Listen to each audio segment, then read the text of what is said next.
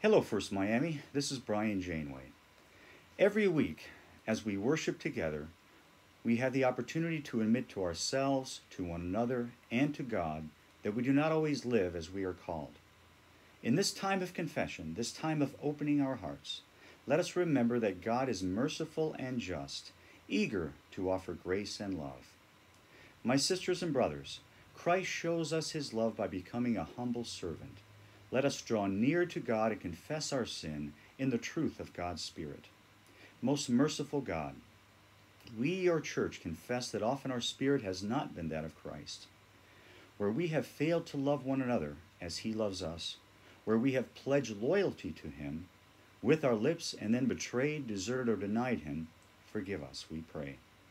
And by your Spirit, make us faithful in every time of trial, through Jesus Christ our Lord. Amen. Who then is the one who condemns?